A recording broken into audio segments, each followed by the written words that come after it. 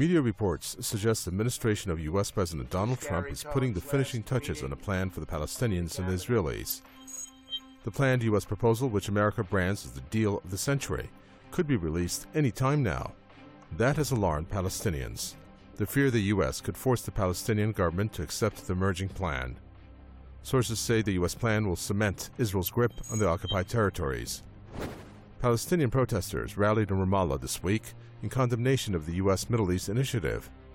Palestinians are especially furious with the U.S. because of its recent recognition of Jerusalem outlets as Israel's capital.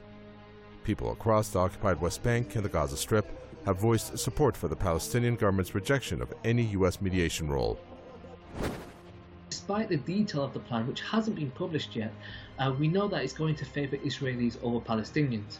And it's not going to hold any credibility as a result. See, everybody knows this, but the plan itself won't change, or even the fact that everybody knows it won't change the power dynamic in the region. The U.S. has helped Israel expand its occupation of Palestinian territories over the past decades. And now it seems Palestinians know too well that any initiative drawn up by Washington will take Israel's side.